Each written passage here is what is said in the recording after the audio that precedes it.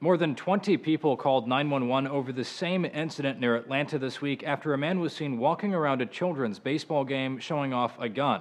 According to WXIA, a parent took this photo of the man who was walking around the parking lot with a gun. Understandably, he had many parents worried. And he's just standing here walking around. You want to see my gun? Look, I got a gun. There's nothing you can do about it. When I was reading him his story last night, he just turned to me and he said, "Mommy, did that man want to kill me?" Parents ended the baseball game early when police arrived and said they couldn't arrest the man under current firearm law.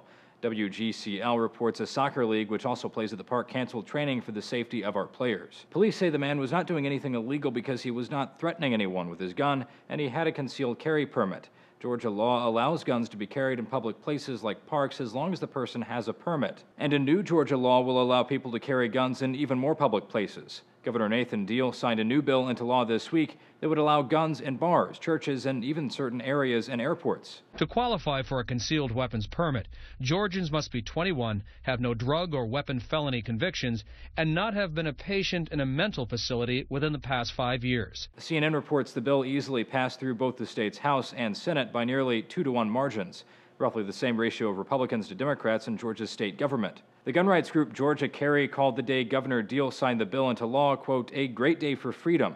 The group argues the Second Amendment provides people the right to carry guns wherever they would like. But Americans for Responsible Solutions, that's a group co-founded by former U.S. Representative Gabby Giffords, sees the bill differently. It calls it extremism in action. The new law is set to take effect July 1st. As for the armed man at the baseball game, WXIA reports Georgia Carry and police spoke to him and said he probably shouldn't show off his gun like that. A local sheriff said the man claimed he wouldn't do it again. For News, I'm Zach Toombs.